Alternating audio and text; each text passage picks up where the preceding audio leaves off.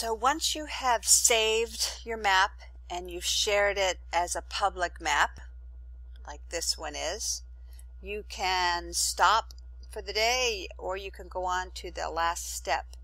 And in this one, I'm going to go to my profile again,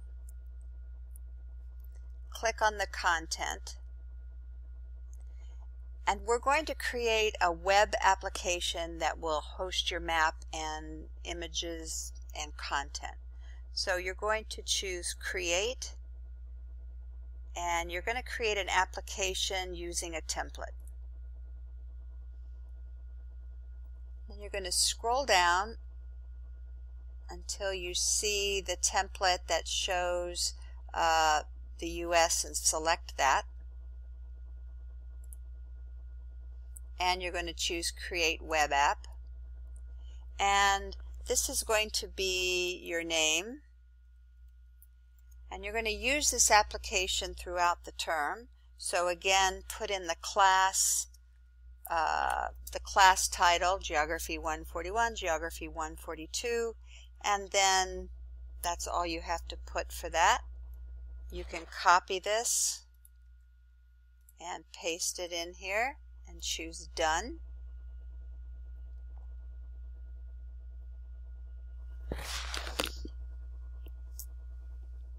And then we want to use a tabbed interface and choose Start. This is going to be the title of your web application, so you're going to choose that. Hit the forward, and this time you want to link to the map that you created previously. So you're going to select a map, and you're going to point to the map that you want to show up in your map or in your story map. We don't have any legends, we don't have any fancy stuff to put on it right now, so we're just going to choose Add, and your map shows up. I have some a space here, tab space, that I can edit and add information about myself, and I can insert an image. So you can type a little introduction to yourself. I did that in Word and then pasted it in. And make sure that you are not putting too much information about yourself. In fact, you might want to just put your first name and the last initial, and not really your whole name, because these will be public on the internet. So I've got some information about myself, and now I'm going to grab a picture. So I went to the web and I found this nice picture of the lake, and I saved the image on my desktop, which is full of stuff right here. So this is the picture that I want to upload. So I am going to click the camera feature, choose Upload, browse for an image, and it is on my desktop. Oh, there's so much on my desktop. Here we go. Where did it go?